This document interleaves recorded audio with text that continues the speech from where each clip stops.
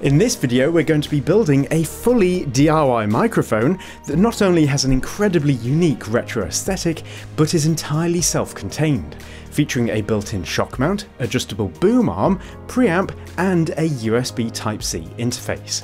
And of course, this being a DIY Perks project, it also features a premium sound quality that's so good that it can compete against professional grade microphones that cost literally 30 times as much. Let's get to it. Microphone design is more of an art than a science, which is why professional models can often cost thousands of dollars, and some are revered decades after their debut. Of course, cheap microphones are readily available in the devices we use every day, but their sound quality leaves a lot to be desired when it comes to anything other than communication, partly due to the limitations posed by the physical size of their microphone capsules, which are generally far smaller than those used in professional equipment. Remarkably though, some of these large capsules aren't actually that expensive, and it's possible to buy the exact same capsule that's in this $500 microphone, for example, for just $12 directly from the manufacturer, which is a huge saving if we can process the signal as well as the original circuitry does. This particular capsule is a JLI 2555 and is a permanently polarized type, which makes it fairly easy to get a sound signal from it, simplifying the build process quite significantly. Because the membranes in microphones of this type have such a weak output though, this output needs to be strengthened before anything can be done with it. On a lot of small capsules, this extra strength is provided by an internal transistor soldered to a PCB on the back. But the much larger JLI microphone leaves it up to the designer to add one, presumably for customizability. Thankfully, suitable transistors are readily available, and hooking it up just requires the leg labelled as gate on the datasheet to be soldered to the capsule's central tab like so. The leg next to it won't be used, so I just chopped it off to avoid confusion, leaving the remaining legs known as drain and source. Because of the way the transistor will work in the circuit, I'm going to refer to these legs as microphone positive and microphone negative, as they'll both be outputting the same signal but at opposing phases, which will be handy for the preamp circuit we'll be building later. Now, as the goal is to isolate the capsule from desk noises, a normal audio cable is just not going to cut it for wiring these legs up, as even thin varieties are far too stiff and allow vibrations to be transferred straight into the capsule and become very audible. A solution to this is to actually make a custom cable using some thin enamelled copper wire like that used in the windings of small electric motors. With the mass of this wire being so low, vibrations just won't be able to travel through it, and being enamelled it means that short circuits are prevented if they ever touch each other. However, as they are bare wires, they're still vulnerable to electrical interference. With the normal audio cable, this interference is dealt with by an outer shield of copper strands that wrap around the middle two cores, preventing interference from affecting them, and a great way of replicating this functionality is to use some 2mm desoldering wire. Now, you might think that the only use for this stuff is to enable the removal of solder from bad joints, but taking a close look at it reveals that it's in fact braided in such a way that allows it to be opened out with something like a knitting stick, which returns the braid to its original pre-squashed hollow shape. This means that the delicate enamelled wires can be pulled back through it, resulting in a fully shielded 2-core microphone cable that should block pretty much all vibrations from travelling down its length due to its extremely low mass. Once the enamel has been sanded from the ends of the thin wires, they can be soldered up to the remaining legs on the transistor, with the shield itself going to the capsule's ground tab. After making sure that they're both connected properly, the polarity needs to be marked, making it easy to join them up to some normal audio cable, with the red wire being for the positive signal and the white wire being for the negative signal, and heat shrink protecting all of the joints. So with the cable now sorted, you might think that it's ready to test out on something, but not so fast. Just like unshielded cables, a large diaphragm capsule will pick up a lot of interference from the surrounding environment, rendering its output unusable. This is why microphones always feature a dense metal mesh around their capsules, as it blocks all interference while allowing sound waves to pass right through unobstructed. To start off our version of this, we're going to begin with some brass wire mesh, which is thin enough to be cut through with scissors. After drilling a hole of similar size to the microphone capsule in some wood, this mesh can be shaped by hammering a suitably sized cylinder or dowel down on top. This is an easy way to make some really nice custom shaped grills that match the capsule, and we need one for both the front and back. To join these together, we'll need a thin brass strip, which needs to be made into a ring that the grills can fit into. The reason why we're using brass here is because, besides looking really nice, it can be soldered too, allowing for easy welds in a home environment. While it is possible to solder these together using a reasonably powerful soldering iron, another alternative is to use a small kitchen blowtorch, as these are super cheap and work quite well for jobs like this, as you'll see in a moment. So after polishing it up with some wet and dry sandpaper followed by some metal polish, the join is barely noticeable. But before the capsule and grills can be mounted to it, some hooks are required for the suspension system. I found that a good way to make these is to bend some brass wire into small loop shapes and then solder them to the ring directly with some flux and solder. Although this time using a torch from behind is recommended, as it makes no physical contact, so minimises the chances of knocking it out of position. After giving this a final polish, the capsule and grills can be pushed inside and held in place with some epoxy. Though it's worth noting that they all need to make electrical contact so that they work as a grounded shield around the capsule. All of this effort is definitely worth it in my book, as it looks great, with a real retro charm to it. But there is one serious flaw in its design. It's not immediately obvious, but after testing I found that having the brass cylinder extend back as far as it does affects the audio pickup in quite a significant way. You see, the capsule we're using is designed to be highly directional and only pick up sounds from in front of it. The way this works is to actually allow sound waves to enter in at the rear of the capsule through many small holes that are precisely sized and positioned to cause a delay in the sound as it enters here, resulting in the cancellation of sounds from off-axis. Because the cylinder interferes with this delay, the cancellation effect is reduced and the microphone picks up a lot more off-axis sound, which in some cases will be desirable, but for vocal use, not so much.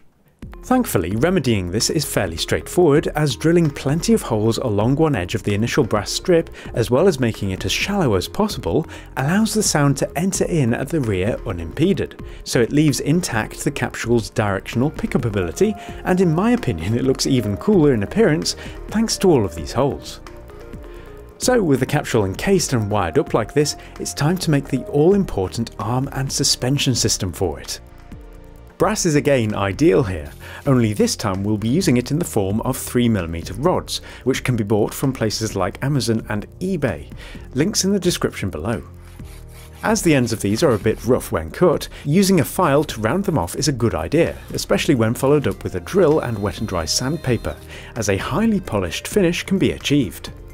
Their job is to provide support from which to suspend the microphone from, and I'm bending mine slightly for aesthetic purposes, after which some more brass wire can be used to make the anchor points, similarly to what we did on the capsule. They do need to be securely held apart though, so the remaining rods can be bent into arches and leant over to meet in the middle, which allows them to be soldered together with a short brass tube. More about this in a moment. After soldering the side pieces to the ends of these larger arches as well, you can see that it makes for a really nice sweeping shape, and it's fairly structural as it's essentially two curved triangles. Before the microphone can be suspended from it though, it does need a support arm. Keeping with the brass theme, some brass tubes are needed this time, along with a brass rod that can fit snugly inside them. This brass rod is fairly critical, as shorter lengths of it can be cut off to make some internal end caps that can be soldered in place to one end of each tube. This makes the ends solid enough for some through holes, particularly as the surrounding area needs to be filed flat. This flatness allows the tubes to be clamped together using a screw to make a hinge, and as the main structure remains hollow, it will allow the microphone's grey wire to be routed through them later. To function properly though, this support arm needs another hinge at the bottom as well, which can simply be made by giving some more brass rod cut-offs the same filing and polishing process that we used earlier and clamping them in place with a few bent pieces of brass. The main arm can be slid down on top of these like a sleeve and held in place with some more screws. And just like that, we have a fully articulating arm and cradle system. But before it can be assembled together with the microphone suspended from it, we need to work on the third and perhaps most important part of this build, the preamp and USB interface. You see, although the signal from the microphone is strengthened by its transistor, it's still not powerful enough to actually send sound to the next stage, and needs some amplification. In a studio environment, this amplification is usually provided by a separate unit, available in many shapes and sizes for different use cases, but usually at a significant price tag. As the plan is to keep everything self-contained and low cost, for us it means instead building one from scratch. In an effort to keep this simple for those of you who want to recreate this project at home, I've designed a preamp circuit that uses minimal components, so is fairly straightforward to put together, and in the description you'll find a PDF containing all of the parts required and a strip board template that you can cut out. The idea with this template is to line it up with the holes on the strip board and stick it in place using some double-sided tape, poking through all of the holes with a pin as marked. Before adding any of the components though, we need to drill through the board at these outermost dots, which can be used later along with some PCB pillars for mounting purposes. And with that we can begin. On the template, straight lines represent direct connections that must be bridged, of which there are 3. Next up are the resistors, although it's worth noting that some of their values have subsequently been updated since filming, so be sure to check out the template to be up to date. This process basically continues with some connectors, an IC holder and a few capacitors, all of which are clearly marked on the template. The last component to add here is a rather special one in the form of an isolated voltage booster, which takes an input voltage of 5 volts and boosts it up to not only 15 volts positive, but also 15 volts negative, which is important as that's what's required by the component that makes this whole thing work, a THAT 1512 integrated audio amplifier. This little beauty is essentially what does all of the amplification, taking the tiny signal from the microphone and boosting it up to a line level output, all while contributing barely any noise at all to the circuit. Underneath this IC is the only place where the copper traces need to be severed to complete the circuit. Now it's worth noting that I'm by no means a circuit designer, and this one may have plenty of room for improvement. If you have a comment or feedback about how to improve any aspect of it, feel free to send me an email and I'll update the template accordingly. Anyway, with this soldered up, it needs a housing to keep it safe. For aesthetics, I've decided to introduce some wood here, particularly as this piece has a really nice grain structure. Being wood though, it's not going to provide any interference protection, but this can quickly be remedied by adding some brass mesh and grounding it, though it's important to add an insulator between it and the preamp to prevent any short circuits. So with the preamp complete, the last thing to add here is a USB audio interface. From my experience, even cheap ones like this from Amazon can have a super clean input, as the circuitry they use has been around for years now, so it's fairly mature.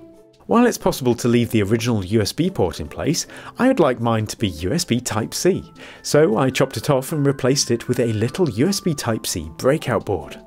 I have a full video about this topic in the description for those of you who need more information about this process.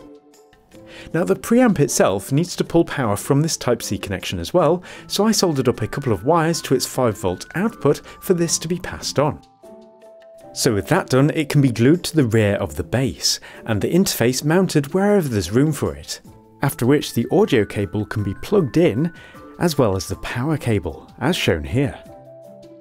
So the last thing to do is make the rest of the case, for which I'll be going back to using brass and bending it to shape, adding some screw mounts to the inside in the form of some brass pillars that are soldered in place.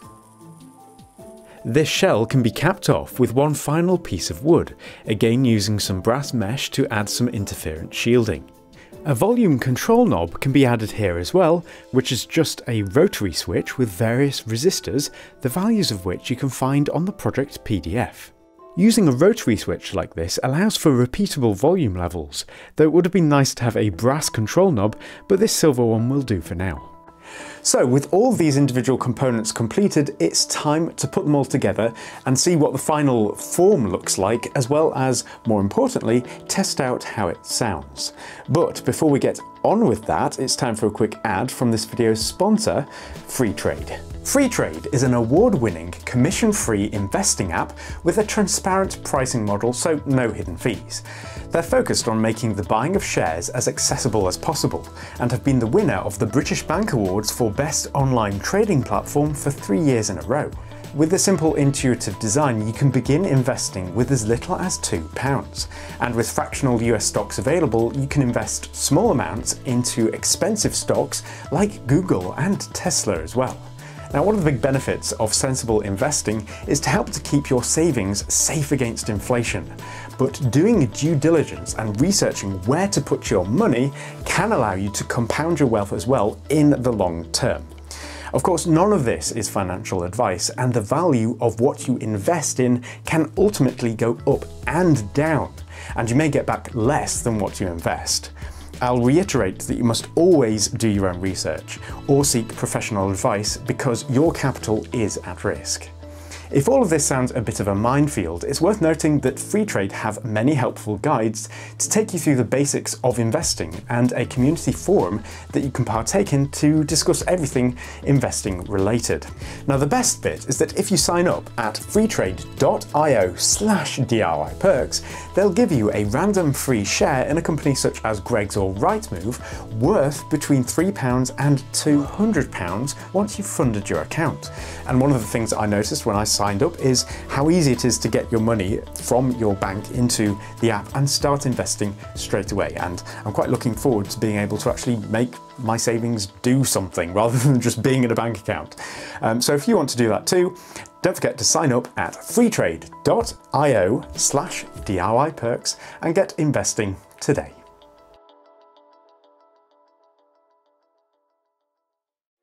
So the first thing we'll put together is the support system. Remember that short brass tube that we added here? Well, it was cut from the same tube that the brass rod fits into, and so a little insert can be made to match its length and then tapped to add a thread down its centre. This can then be inserted into the tube and screwed to a little homemade bracket. As you can see, it needs to be mirrored on the other side as well, only this time it gets attached to the arm and is orientated at 90 degrees. The short tube in the arm, by the way, was mounted by using a file to make a matching socket for it and then soldering it in place. As you can see, gluing some material to the inside edge is necessary as it provides enough friction to add some stiffness so that it doesn't flop around. The microphone's output wire can now be threaded through the holes in the arm and routed down to the bottom, after which the whole thing can be mounted onto the base. After threading the microphone wire into this as well, its connector can now be added and then be plugged into the preamp along with the gain control switch and closed up. Pretty sweet. This means that the final thing to do is at last suspend the microphone, for which we'll need some nitrile O-rings. These are usually used as gaskets, but the material itself is really good at absorbing vibrations, so it's perfect for using to support the capsule. So, are you ready?